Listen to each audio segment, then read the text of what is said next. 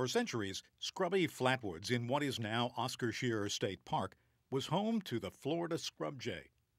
The bird, a threatened species, is endemic to the state, meaning Florida is the only place on Earth to find it. Florida scrub jays require scrub and scrubby flatwoods to survive, and as development and agriculture eliminated the bird's habitat, their populations decreased severely. For most of the past century, it was common public land management practice to exclude all fires, even controlled ones that maintained Florida scrub jay habitat at suitable heights and density.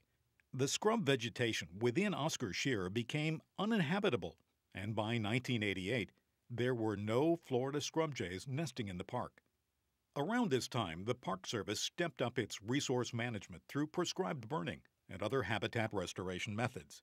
And in 1991, the state purchased ranch land adjacent to the park, where Florida scrub jays were present.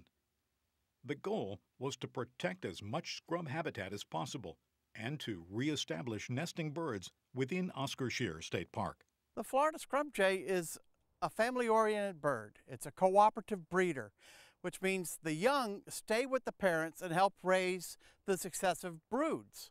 They work with their brothers and sisters, and they'll stick around until there's suitable habitat where they can go out and start their own family. They'll mate for life, and that's another consideration. With limited territories, there's only a few spots open, and when a breeder does pass away, then a young from another family can come in and take over that spot. They have a communication. They have family values. You have a sentinel that'll be the first one in, high in a tree, watch out for any dangers. He can make a noise or a call that'll bring the rest of the family in to investigate or for feeding. They plan ahead.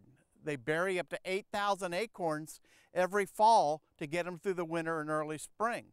They remember where they bury them, and they remember hopefully the order in which they've buried them, so they get the oldest one first so they don't rot. Today, Florida scrub jays once again nest within the park. And though their numbers may fluctuate from year to year, park visitors can enjoy this remarkable bird.